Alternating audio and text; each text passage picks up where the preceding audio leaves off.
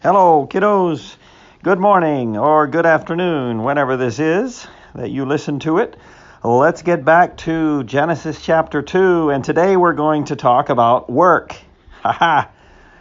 What everybody loves to do, work. Okay, let's see what the Bible has to say. Okay, so the last time we saw the garden with all the rivers, remember that? And the beautiful plants and trees and whatnot. Well, this time the Bible says in verse 15, then the Lord God, and the Lord God took the man and put him into the Garden of Eden.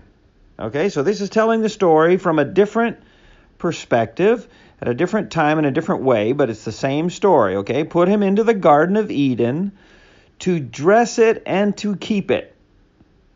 Dress a garden? What does that mean?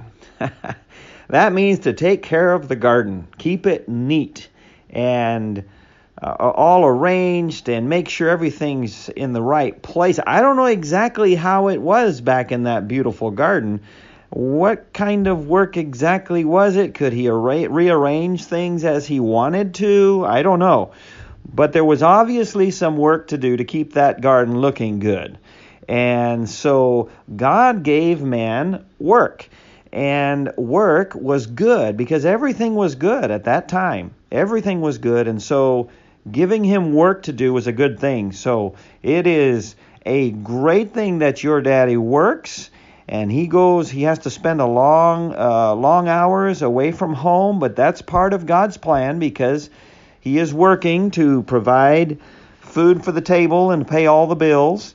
And he is doing what God wants him to do. So work is good. And if you have chores that your mommy gives you to do every day, don't think, oh, I don't want to do chores. I'm tired of... No, say that is work that I can do. I can help the family.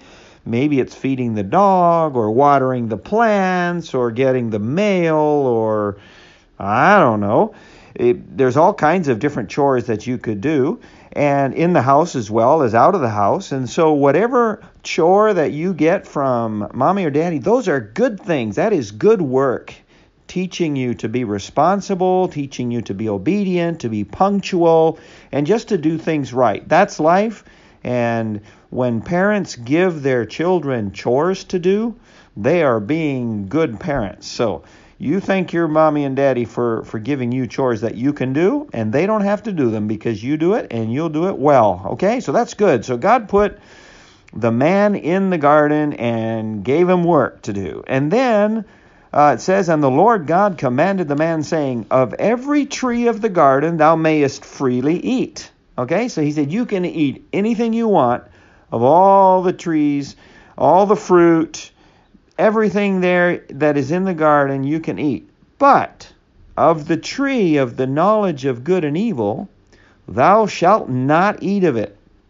So there was one tree, there was one out of all of the many, many trees, maybe hundreds and thousands of trees, there was one that they could not eat the fruit of it.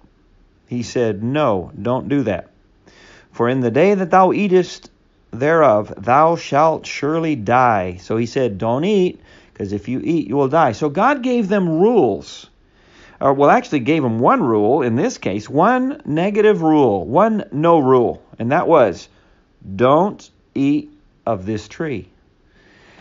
Well, we don't really like to have rules many times. And it seems like in our house and in our yard, there are so many rules so many things we can't do sometimes. And sometimes we get upset and we have a bad attitude, and that's wrong because rules are good, and even negative no rules are very good for us, and many times they are to save our lives, in fact.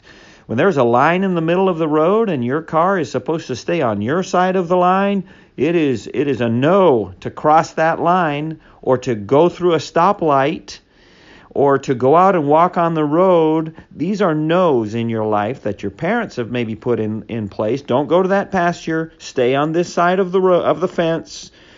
Those are good things. That they are good rules. They are no rules, but they're good. And that is the way life is. And as you grow up, you'll find that there are all kinds of other no rules in life. But they are there in God's plan for us to protect us. And that's what it was here for this man, for Adam and Eve in the garden. Okay? Well, let's let it go at that. God bless you. Love you. Goodbye.